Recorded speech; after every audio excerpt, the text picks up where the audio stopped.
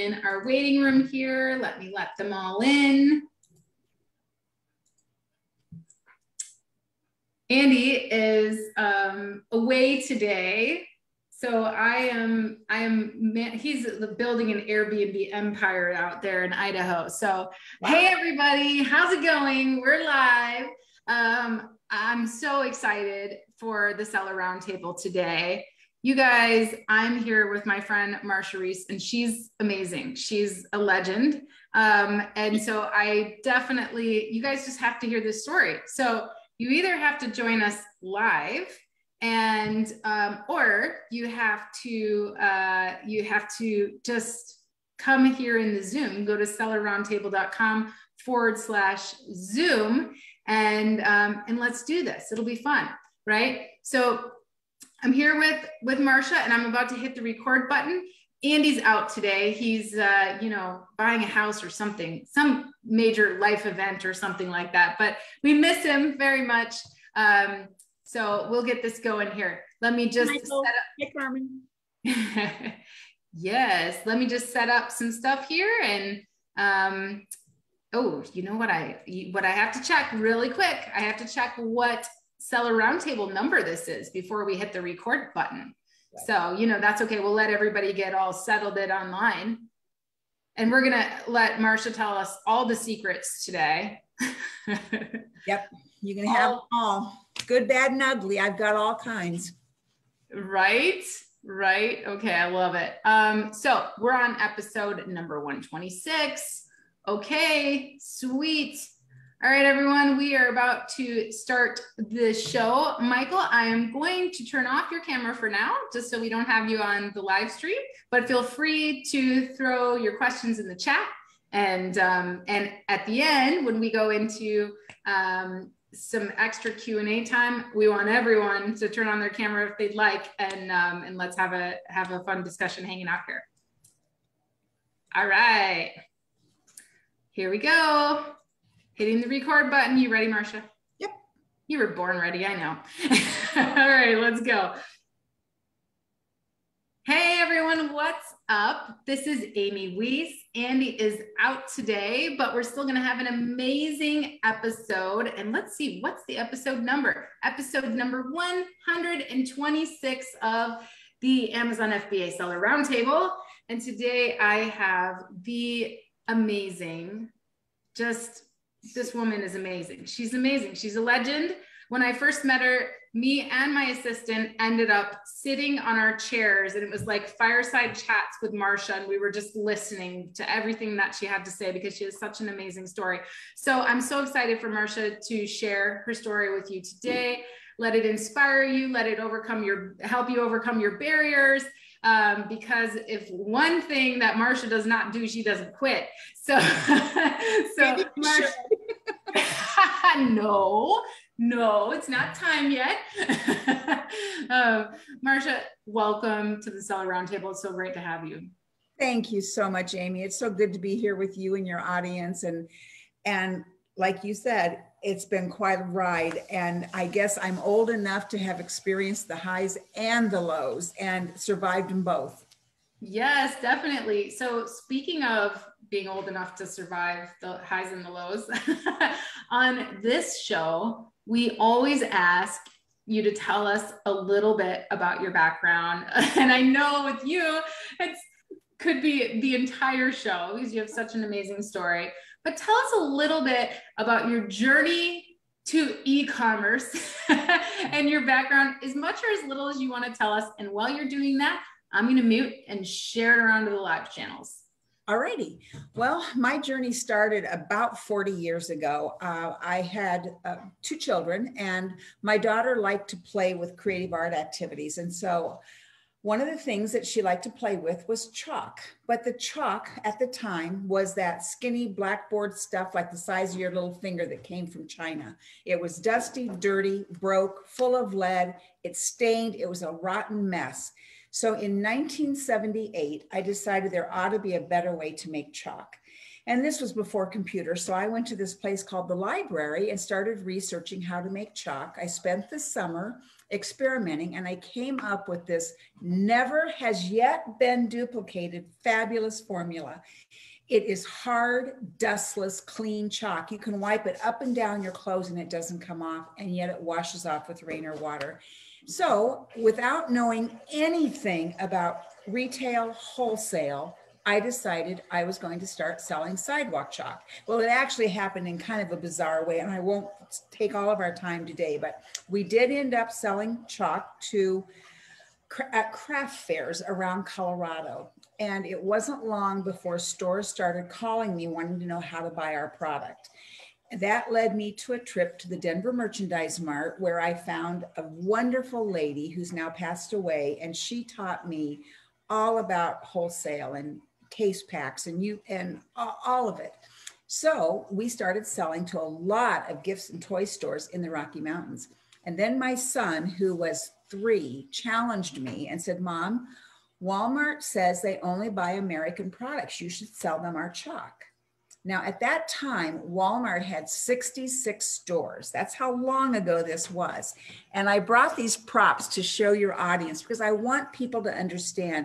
I was just a mom in Niwot, Colorado with 2 kids. I didn't have any sophisticated product background, which you're about to see, but I had a fabulous product.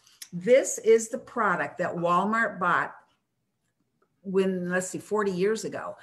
And it was as primitive as can be. These chalks were squirted out of pastry tubes. They looked like colored dog turds.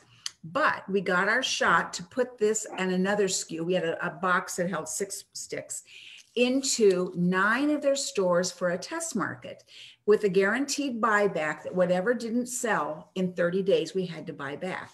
So it was a gross of each product into 9 stores. Well, I'd never sold that much product to one store, and I was afraid of the buyback. So I hatched this idea that I would call each of those 9 store managers.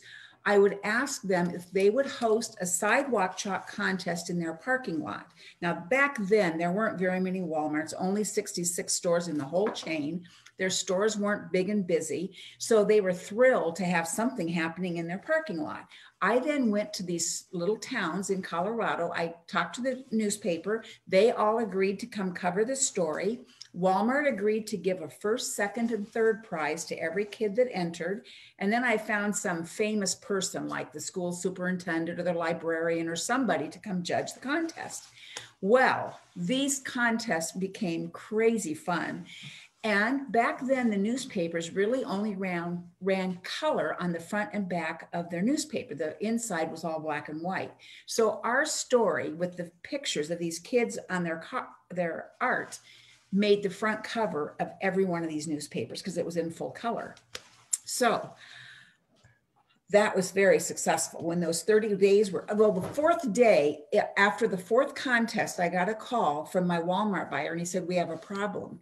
And I said, what's that? And he said, we are out of inventory in these stores. And I said, where do we need product and when? During that 30 days, we restocked those 9 stores 9 times, which was amazing for us. So after the 30 days were up, I called my buyer, Steve, and I said, this was fabulous. Can we get a few more stores? And he said, Marcia, I think you better come down to Bentonville and see me. And so I made my first trip to Bentonville, Arkansas, and it was nothing fancy, let me tell you. And he met with me and he had a sprocket, the whole sprockets, a green and white spreadsheet on his desk. And he was looking through it and he said, I don't understand this. You are the top selling item in the toy department and your packaging and presentation suck. And I said, well, what do you think we should do? So we went out to their planogram room and he showed me blister card packaging.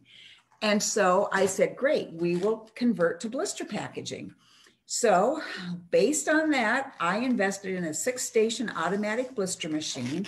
And then we shipped this product into 14 of these stores. We did 14 chalk contests, 14 rinse and repeat. Again, massively successful, but this is a flat. So you created at this time. So what about what year was this? This was 1979 or 1980. 1979 or 1980. And you actually, did you do this packaging yourself? You said you invested in a blister packaging machine To put the blister on the card. I had an artist in Boulder, Colorado. This was my daughter. Over here's my daughter, Suzanne, my son, Ross. They were on our packaging. And it was pretty primitive, but it was way better than this. So we did the 14 stores with this, and I did a flat blister because right at this time, we were the first company to invent molded shape chalk. No one had ever made that before. And I had come out with circus and dinosaur and some zoo characters, and I didn't know what would sell best. So we would just mix them up in here, and my buyer was tracking on his end what was selling best. So after the 14 store test that month, he said, okay, come back down. We need to talk again. So we went from, this is so fun. We went from this to this to this. Molded sticks with our name on it. It says Our Kids Sidewalk Chalk on each piece. They were in their own blisters, so they didn't slide around. And then they gave us chain wide. They gave us all 66 stores. That led to, and each time we would get this media coverage on these newspapers. So, Marcia, can I ask you, yes.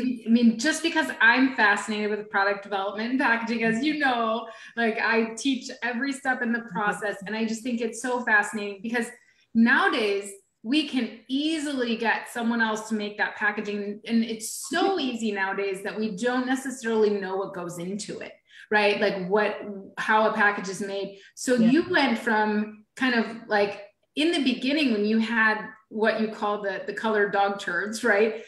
Were you just like using the material and like laying it out on a paper or something? Like what was production like for that?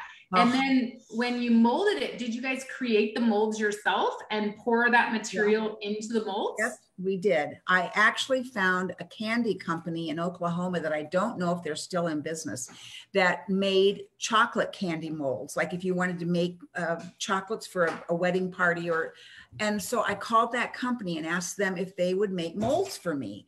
And their molds, as I remember, our first molds held like 20 pieces of chalk. And you would pour the slurry in and then you would scrape them off and let them dry. Oh, this was so primitive, Amy, but we were making a lot of chalk by then. So then those molds were not strong enough or big enough. And the big turning event happened. I would send all of this media, my newspaper articles and magazines. We were in Fortune magazine and Entrepreneur and ABC, NBC, and CBS Denver. Our local stations covered our little story. Then I got a call from the executive producer of ABC World News Tonight with Peter Jennings, and he wanted to come cover our story. That's when everything blew up. And they did come. We made the whole day. And I asked her, I said, nobody like Peter Jennings has ever come to Niwot, Colorado. Would he come to my children's elementary school and give a little talk about his work at ABC News? And she said he would. So I asked the art department to come do a whole mural about ABC News and Peter Jennings, where they parked the school buses. So they moved all the school buses, all these high school art students came and did this beautiful mural. And I made a ABC logo cookie cutter out of copper because it was soft and malleable and I could make a cookie cutter. And I made 700 cookies to give away to everybody at the high school and the elementary school. So I killed myself to make this day about Peter Jennings. Then when they did our story, he was already in love with our little kids and the fun. So when the story actually aired, we had 2 minutes and 20 seconds on World News Tonight, which used to be a 30-minute show with commercials out, 20 minutes of news time. So we were a 1/10 of their show. And this is back so long ago, once it aired, if you didn't see it, you missed it. But I happened to hear Barry Seraphin saying, coming up next, a couple of kids chalking up their future in Colorado. So I ran into the house and put a VHS tape so I do have a copy of this segment. And then the next morning I went into my office And I was so depressed because my parents didn't see it. My sister didn't see it. People I wanted to know that we were doing something all missed it. But I got a call from a man, and I recognized his name. And when I picked up the phone and said, "Good morning, how can I help you? Can I say a bad word on your show?" Absolutely. His words to me exactly were, "Why the fuck is Walmart getting all this publicity?" And I said, "Sir, they're buying our product in all their stores, and I can't get your buyers to return my call." He was the head of Kmart, who had 4,200 stores. So he then asked us over the phone to drop ship 2 cases, 48 pieces each, to each of his 4,200 stores. We were not a vendor of record. We had to hand type 4,200 invoices. There were no computers yet. It was total brain damage. And he said, "Can you do it in 5 weeks, Missy?" And I said, "Yes, sir, we can." I had no clue when I hung up the phone how we were going to, but we did. I'm sure we lost money on the order because we hired every temp we could get to help us make all this. And I'm sure as well that that was the importance. So that was an investment. Yes. Because at that time, and I've heard you tell this story before, which, that was for me. So now everybody else gets to hear it. But, the way you said it was at that time, Walmart was tiny, had just like 40 some stores or 60 stores. 66 stores, and you said Walmart was a pimple on Kmart's butt, which is not the situation anymore, because now Kmart is so much is like gone, right? But yeah, so and I think the other interesting thing, so you show the importance of believing you can, even when you don't know how, like boldly walking through any door that is open for you. That was scary, Amy. We could have totally imploded, but I was young, and I would work 70, 80 hours, sleep for 2 and go again. I was not going to fail because I had my own money invested in this. I had my pride. This was like my 3rd child, this little company. Well, then after Walmart happened and we shipped it successfully, then we got Target nationwide and we got Toys R Us nationwide. And then this is the last show and tell. You meant after Kmart. After Kmart. And then you got in Target and Toys R Us nationwide. So by that time, you went from doing these major invoices for all these stores, everything, and overnight you scaled. So that one decision, I just want to spend a moment on this, because this one decision where you took a chance and made it happen, like you said, you lost money on that deal. You could have said no, but that one decision catapulted you through major retail and turned you into just an incredible company and brand. And, and that's what led to what you're holding up now, which is this incredible 3 million McDonald's 3-packs. Now, this one did just about kill us because that's a lot of chalk. If anybody can imagine 1 million of something, this was overwhelming. And then this led to, we did 6 other national food kids meals. So one thing led to another. At this point, we had 2 production facilities in the US going around the clock. And this all happened over about a 12-month period. It didn't happen completely overnight. Right. But we didn't have to test with Target and Toys R Us. They already had seen our product at Kmart. Then we ended up opening 3 factories in Asia, which I was one of the first Western women to go open a plant in China. And that was quite an experience back then. And now that I have Staywell Copper, I'm absolutely honored and thrilled to say we are completely made in the USA. And that was what got us into Walmart 40 years ago, was made in the USA product. And here we are now back made in the USA. So in many ways, Amy, it's gone full circle. But as naive as I was back then, that's how naive I have been on learning e-commerce. It's been a very hard journey for this old dinosaur to learn e-commerce. So Yeah, I mean, it's I'm not a quitter. well, and I wouldn't say that it's any less difficult for anyone getting into e-commerce, because the competition is fierce. People don't play by any rules, right? And so I would love to ask you a question. You said we didn't have to test. You know, I know so many of our e-commerce folks can learn from your experience in retail, and we all want to know, you know, and you have years of experience in retail.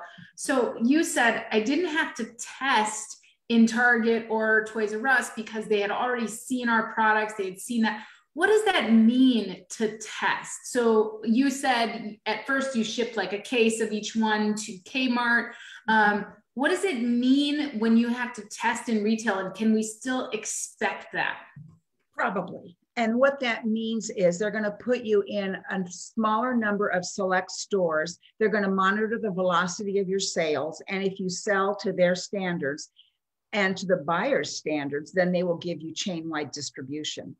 They don't still give that out without knowing that your product is going to sell. And it is, I still call it a test. And it's usually 30 to 45 days. It may be 60 days. And then they'll check your sales and see how you've done to move forward. We are just now finishing retail packaging to go into brick and mortar retail here in the States. And again, I want to do testing because I want to make sure that our product will sell before we ship chain wide, because most of these big accounts now will make you guarantee a buyback if your product doesn't sell. And I do not want to get involved in buybacks. So hopefully they will give, hopefully now I want to test. I want to know that it will sell before we ship chain wide. Yes, that makes sense. So you're making sure that you're testing before, and I think that's what most people can expect. They get overwhelmed thinking about retail because on Amazon, you do get to test. You do get to launch your product and kind of test and see how things go, right? But in retail, you also test. You test in smaller amounts of stores before you're going nationwide. But the other thing is when you finally do go nationwide, Amazon is one store, you know, and Walmart, as you mentioned, you know, how many stores they have now? I forgot how many, like 8,100 stores or something. CVS has 9,400 stores, I think. So, and now even the top 50 retailers also have e-commerce platforms, and the two are not the same. The brick and mortar is not connected to the e-commerce side. So, you know, we all have so much to learn, whether we're in e-commerce and figuring it out, or we are trying to expand into brick and mortar channels. There's so much to learn, and we can learn from each other. So I know let's go take you from, you sold your company, right? You sold your chalk company. And what year was that you sold it in? That was February 9th, 1990. You know, like yes. You know the days your children were born? I'll never forget that day either. February 9th, 1990, my life changed forever. I had first been made an offer to buy my company from the Etch-a-Sketch company, Ohio Art. And I had gone through 9 months of due diligence with them, and we did not come to a deal. But I'm very, very proud to say we ended up best friends. And usually when you've invested that much time and money putting a deal together and they fall apart, usually people don't like each other. But the chairman and I have become best friends. His sister is my best friend. We talk every day on the phone. She's a dear, dear lady. I love all of his family. They become like they are my family. I go, you know. Is the company still in business today? Are you still, are they still selling? Yeah. But they sold about 4 years ago to a Canadian company. So the original people I dealt with are no longer there. But Etch-a-Sketch is still, it's a classic toy brand as well. But I was pretty depressed when that sale fell apart because I was in over my head with cash flow. We were shipping so much product, and all these national retailers, when I always used to call it 2% net never, they would pay like in 90 days or 120 days, but they were ordering product every 30 days because our product was consumable. So it was a cash flow nightmare. So I needed to sell the company. We were growing so fast. I knew I was going to bankrupt it if I didn't sell it. And we were in mass, specialty, education, gift, toy, fast food. We really had a complete grid of US retail. And so when that deal fell apart, coincidentally, I got a call about 3 weeks later from my Dallas rep, Gary McCoy. And Gary used to always call me and say, "Hey, Sunshine, how you doing today?" And I said, "I'm great, Gary, what's up?" And he goes, "Have you ever thought about selling your company?" And I said, "Well, why would you ask?" He didn't know I'd been through 9 months of this, because you never let your salespeople know when you're really up against the wall. And he said, "There's a company that's very interested in your distribution. They didn't care at all about my product, but they wanted my distribution because we were vendors of record at all these major." Oh, then they had the spot on the shelf, and that was valuable. Very valuable. And it still is today. And so he said, "I want you to call." I said, "Gary, stop. If they're interested, you have them call me. I don't have time to chase a rainbow." And so 45 minutes later, Amy, I got a phone call from the chairman of the world's largest toy company. Now, I'm just a little farm kid from Southeast Iowa. This is big stuff to me. So he started telling me about their company. They had a product that had done really well in Japan. They didn't have any US distribution, and they wanted to buy my company and put this product into my distribution. That product was a little product called Power Rangers. And that's what happened. I had the company sold within three to 4 weeks. I got everything I wanted because he wanted that distribution. And we put a 6-person launch team together and took that to $1 billion in 14 months. In 1990, $1 billion was a lot of Power Rangers. It had never been done in the toy industry before. It took Barbie 30 years to hit $1 billion in 1 year. So it was a big, big deal. Your company and your distribution and what you built out of nothing, out of your kitchen, basically. Out of our dog turds. Catapulted another company. I mean, we think about even what the Power Rangers brand is today. You were a pioneer to start that. Not to mention, you know, back when you started, when you moved your factories to China back then, there was nothing in China. It took companies like yours to go to China and build them out. It's like what Mexico and some of the other countries that we're trying to source from now, it's what they need. They need companies to come in and grow with these manufacturers.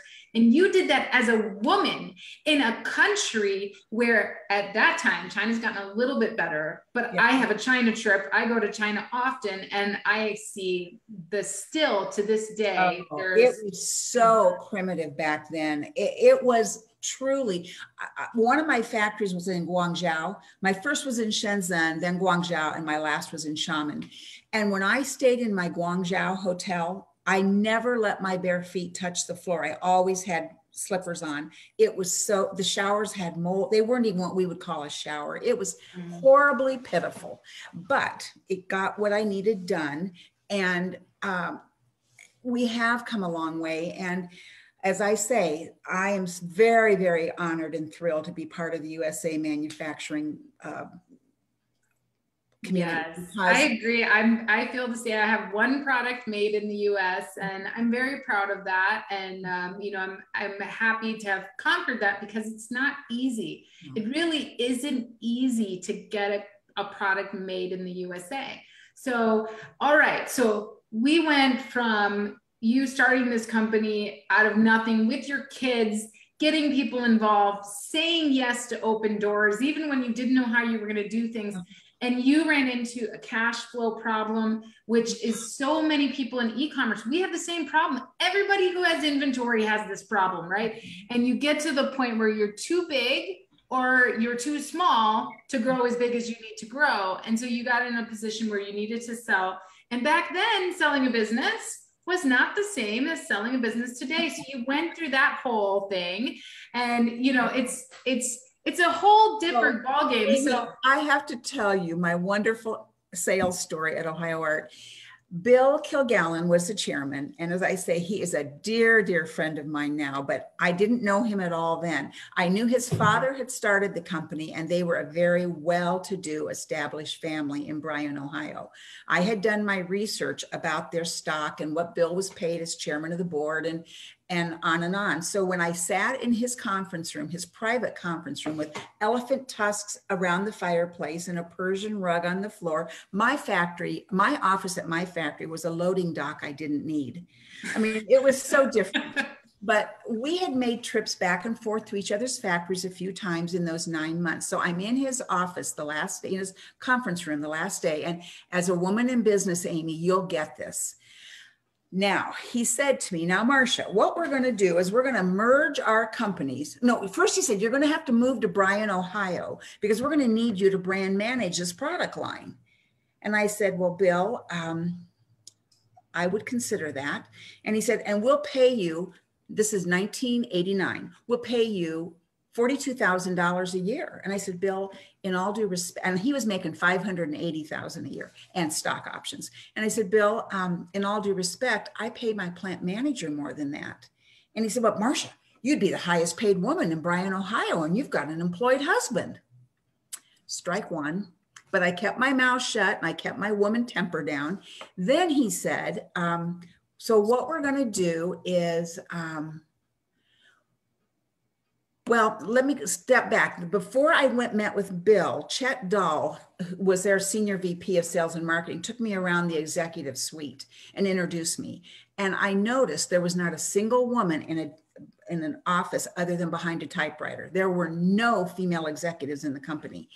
And I made a little note of that. And he introduced me to their chief financial officer. And he looked up and down and up and over to Chet and said, she can't look like that and have a brain too. Right in front of you, like you didn't even exist. Women have come so far. And again, you're part of pioneering that. You know, some of these young gals who are making a mark in business now, I do take a little tiny bit of credit for helping open the door, because they can't imagine what this was like then. So now we're back in Bill's conference room and he says, what I'm going to suggest we do is merge our companies now. This is October. And then we'll go to Toy Fair, which is the big industry event in New York every February. We'll go to Toy Fair. We'll announce the merger. And then we'll sit back down in June and determine what the company's worth.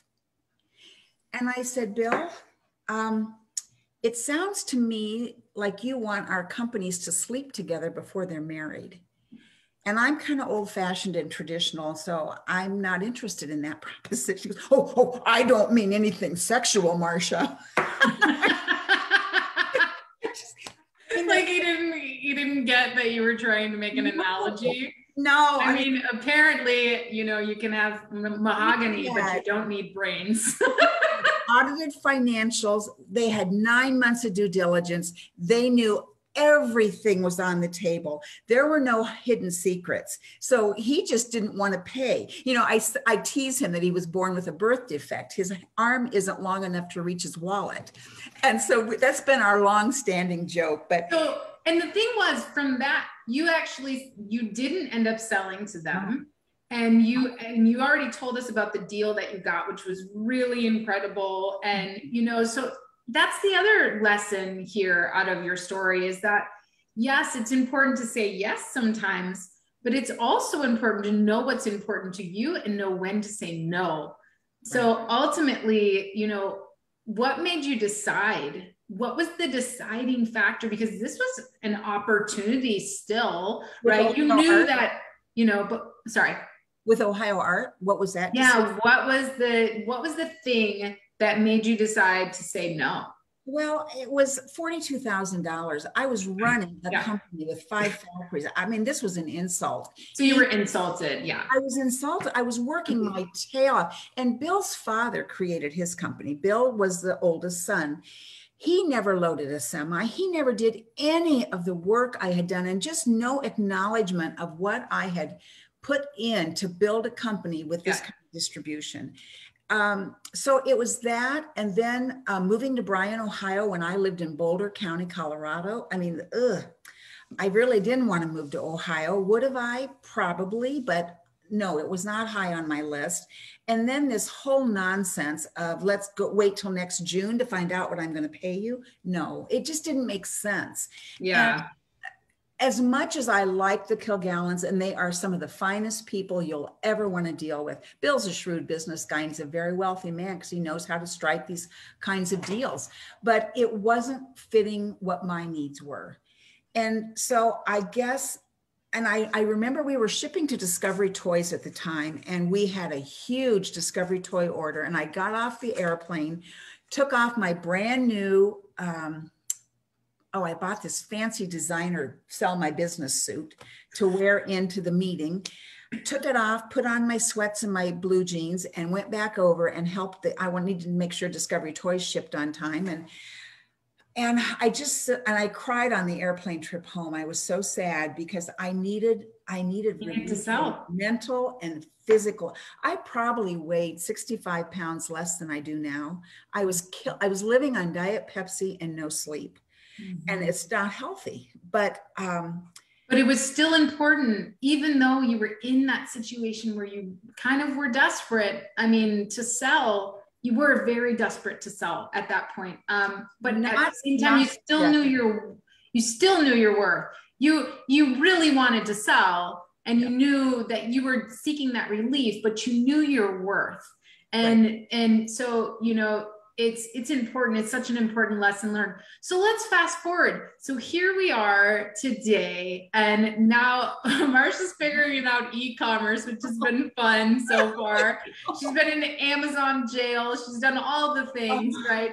We had her at the Empowering Women's Conference in Vegas, and she came out in a prison jumpsuit and said, "I'm wearing this jumpsuit because I'm in prison, Amazon prison," and it was hilarious, and we love it. I have been unjustly charged. She has been unjustly charged. So she has been through the flagged for pesticides issue. So but anyway, so we're going to fast forward now to what you're doing now, which is e-commerce. And, we learned so many lessons from your story. And, I think you say, I'm a dinosaur, I'm figuring out e-commerce. Well, guess what? You have more experience than all of us. And, yes, you might not know all the bells and whistles for e-commerce, but none of us do. Okay. They change every single day, and we're all just flying by the seat of our pants, going along the ride.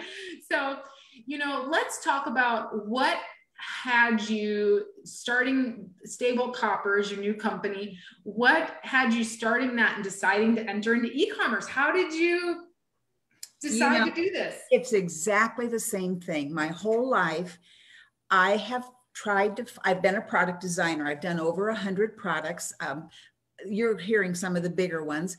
I had another product, the gel-filled wrist rest that went in front of the keyboards, that I created that, and I licensed that worldwide to Case Logic. That was a whole different way to exit. Major company, Case Logic, yes. Yes. So I loved creating easy, practical, affordable solutions for everyday problems. Like my daughter wanted something to play with that didn't stain her clothes. I wanted something that makes my wrists not hurt when I was typing, because back then our computer keyboards were this high and you had to cock your wrist to type.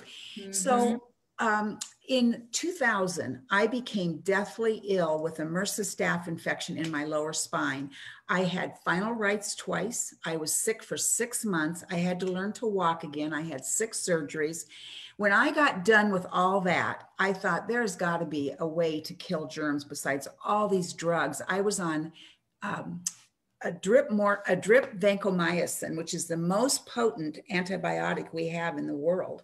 And it ruined my hair, my skin, and my nails. And all those cells that reproduce frequently were destroyed. So when I got all regenerated, I thought there's got to be a way to kill germs that doesn't ruin our bodies. So I started doing research and came upon antimicrobial copper, and I was blown away. I didn't know anything about the power of copper, but boy, I do now. It is the most amazing metal on the planet. We think gold is the most precious. If I could choose between a pound of copper and a pound of gold, I would take the copper, because your health is your wealth. And without your health, you have no wealth at all. Gold doesn't do anything. It's just a pretty metal. Copper kills 99.97% of germs on contact. I have my copper hope necklace on right now. By the way, you can get it on cvs.com as of yesterday. I roll this between my hands whenever I am exposed to a germy surface. I use it as a push button for elevators or the checkout at the grocery store. Yes, Amy, I put it in my nose every morning and every night. And my husband and I have not had a cold for 5 years. And the reason is we get most of our germs enter our body 80% on our hands, the rest through our nose. So if we can keep our nasal passages and our hands clean, we're way ahead of the game on staying healthy.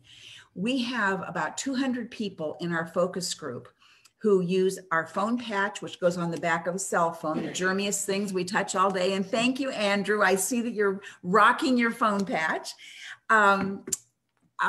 If we can keep there's Amy's. If we can keep our hands germ-free, we're way ahead of the game. But of our 200 people, no one has had COVID or a cold since August of 2019.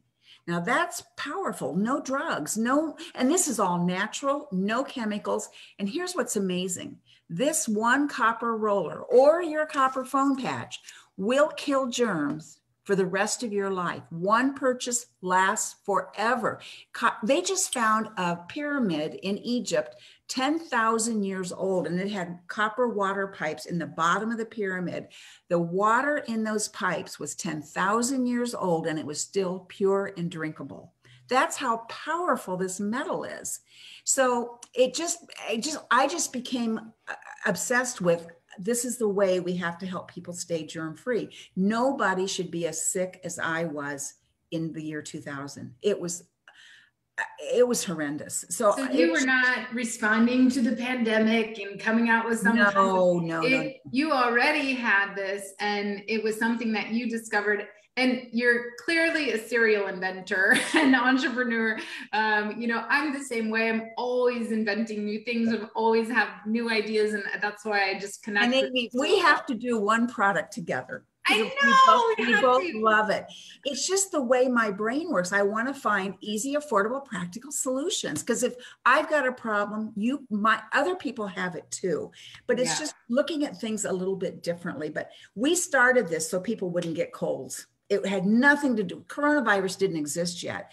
Actually, our company was doing lights out fabulous until coronavirus. That's when we cratered because Amazon threw off thousands of accounts that were making kill claims. So last March 18th, St. Patrick's Day, we got our nationwide EPA clearance where we are legally able to say we kill 99.97% of germs.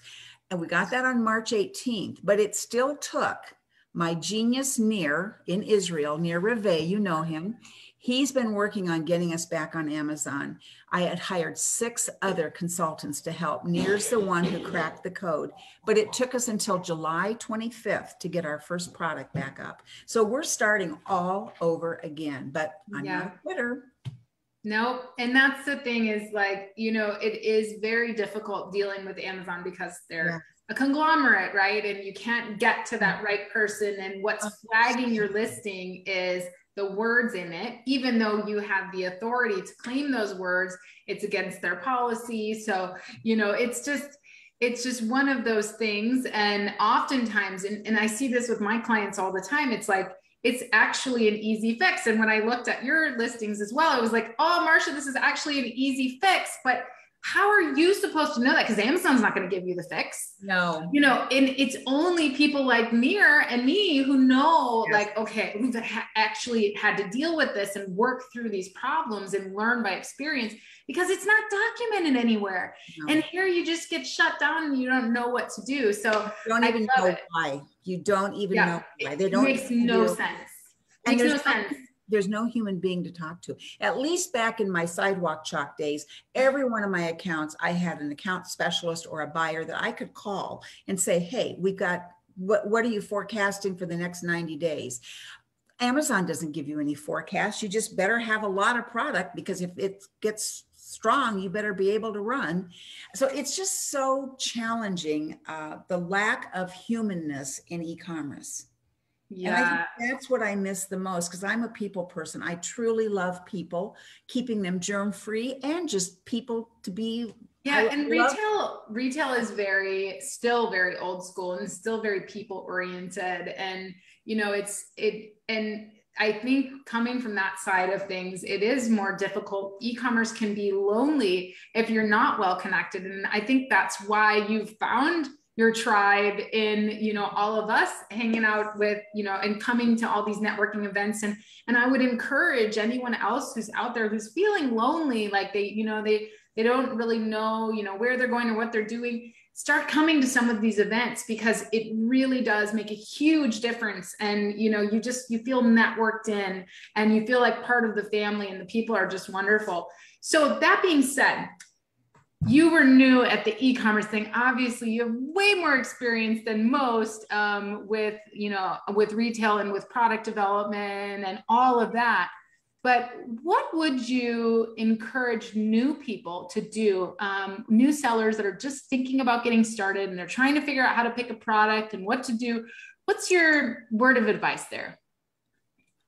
Well, if they're creating their own products, which is what I've always done, my best advice is to test and find a couple of hundred people who will test your product and give it to them free and get feedback. Because if I could show you the first roller we made, you would just laugh if you saw it now. In fact, Amy, I've never shown this before. I'm going to show it to you. Yay! This is such an embarrassment. This is the very first copper roller. It was a piece of antimicrobial copper with a wiki stick holding it to a drinking straw. Oh my gosh. That's and you gave that to people to test? No. This was the first one I made. And then first prototype. First prototype. So you have to test. And then the next piece of advice, listen to what they say and take your ego out of it, because some things just aren't worth taking to market. And you don't know that, because we all love our own products so much. So I would say test and listen would be if you're creating your own products, and then just start. It's so easy to list a product on Amazon or Walmart Marketplace or Etsy or eBay.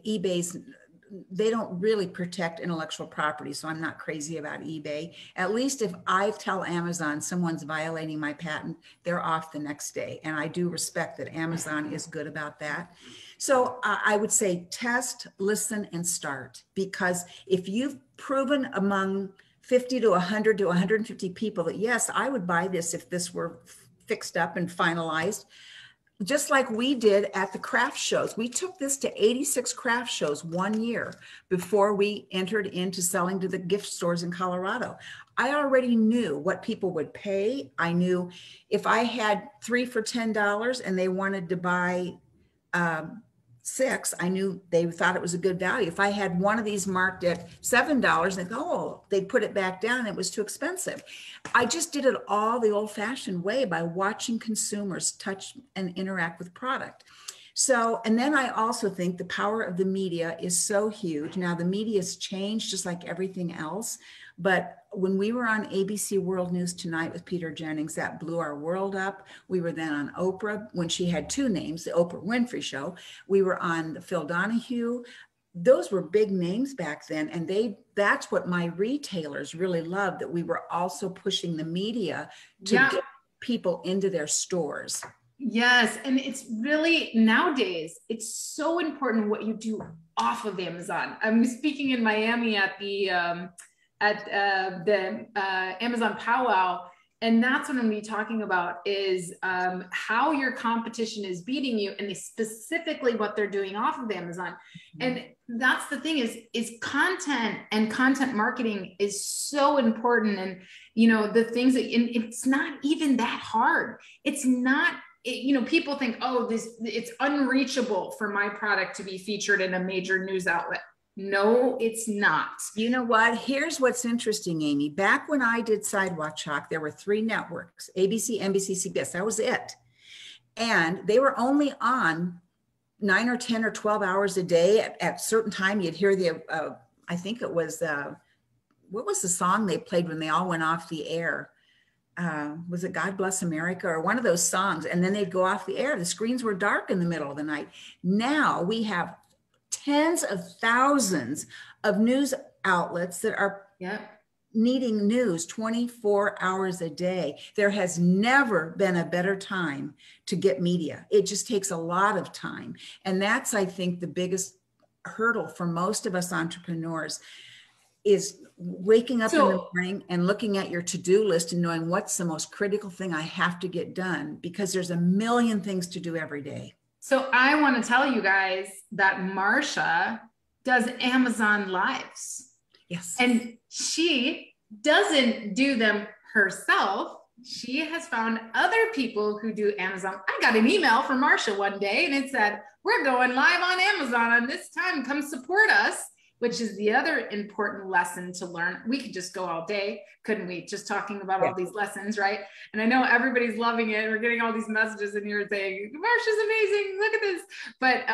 But also, Amazon Live is completely new to you. It's, and people are intimidated by it, but you are going, hey, I'm going to give it a shot. This pirate guy has a show. I'm going to get on his show and we're going to have fun. And and not only did you do that, you spread the word that you were going to be live so that you would get your friends and anybody who's a customer of Stay Woke Copper to support you. So what a great message and what a great lesson. I'm also doing 4 to 6 Amazon posts every day, and I am seeing continued growth in following and engagement. I don't know. Video shorts on other people's pages, on other product pages? I'm just doing posts on my ASINs. Yes, which is really good. But what you can do is you could do video shorts on other people's pages. Oh, you got to teach me how to do that. Yes, let's do it. That'll be fun. Yeah. So, there's so much to learn. Yeah, but you're already doing 90% more than most of your competition, which is so cool, right? So you're learning this new platform and you're doing things that are completely foreign to others. People are like, Amazon Live, what's that? But Amazon Live's been around for a while. Mm-hmm. And guess what?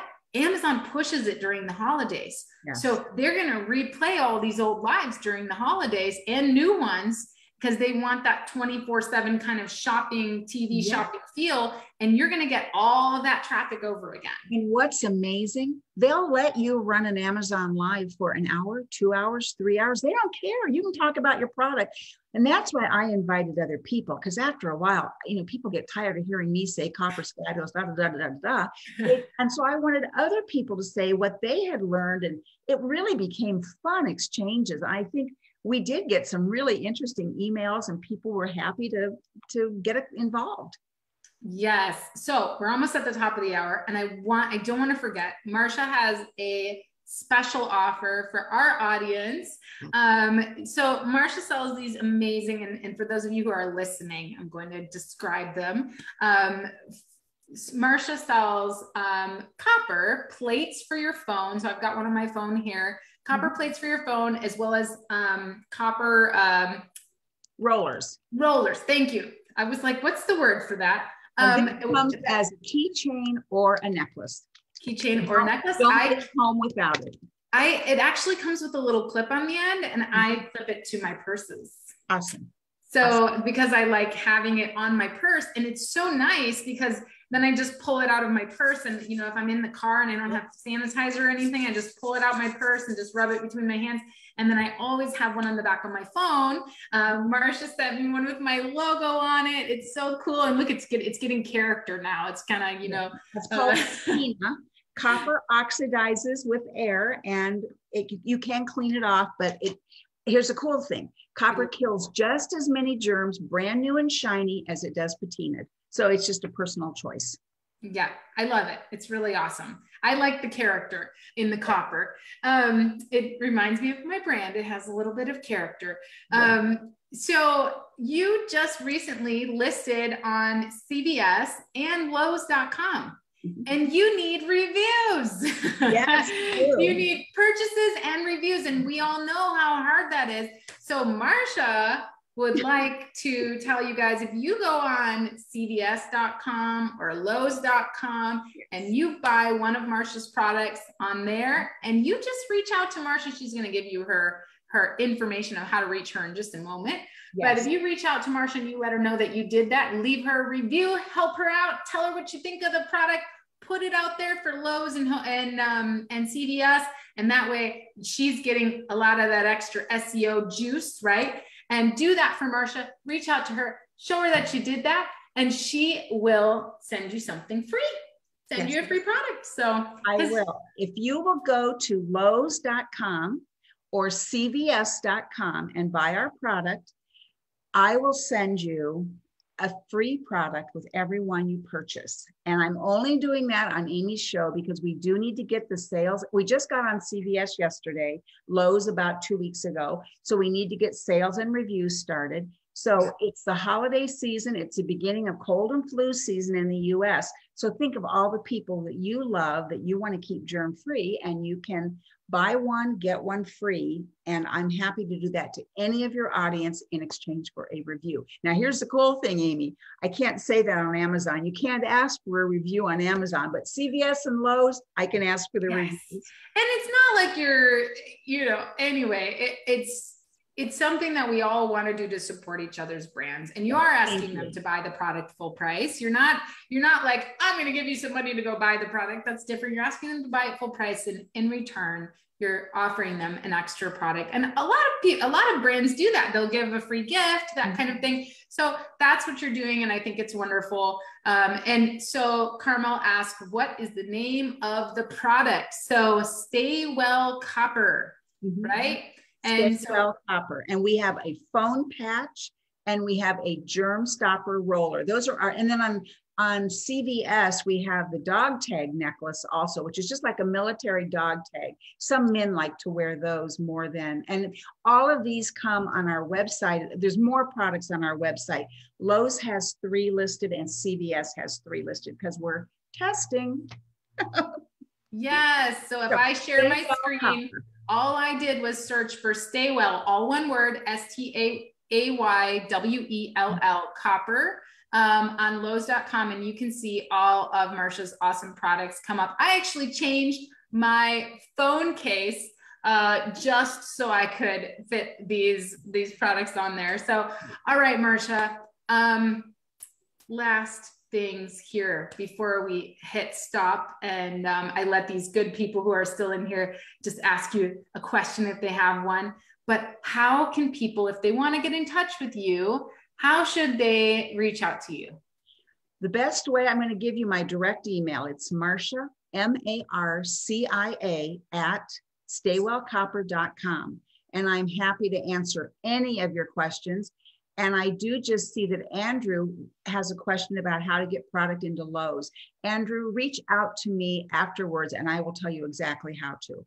It's much too much for this time in the podcast, but I want you to know, and I'm happy to help anybody. You know, at my age in life, now it gets to be who I can help and give back to, because so many people have helped me learn what I've learned. I didn't know any of this at all. Yeah. All those many years ago. So one step at a time, and we are here to help each other. Exactly. Yes. And it is about giving back, right? When you see I have a request of you, Amy, and your audience, because you all know so many people. I am looking for a strategic partner that can join me and help take Stay Well to the next level. I have built this so far, but I know to get to the next level, it's time to bring in a really good strategic partner because e-commerce is so critical. And I don't want to make any more of those 11-month delisting Amazon mistakes. That was a critical blow. And I just am really looking for a strong strategic partner. So if you know someone, please have them reach out to me. I do, actually. I have a very good relationship with one of the best in the business, and they run health brands like Johnson & Johnson and P&G and on Amazon. So we've got great products. We've got proven products that we've got a US supply chain with no glitches. We have intellectual property protected. And I have a list of products that need to be finalized and developed. I'd rather do that.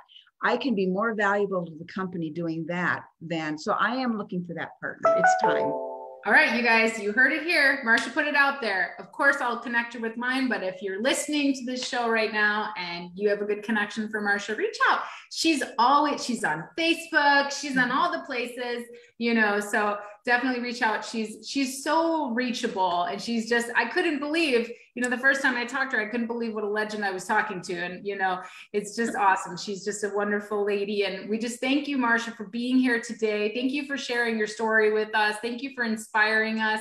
And everyone else listening, thank you so much for being here. I'm going to hit the stop button on the live stream. We're going to do a few questions here in the Zoom.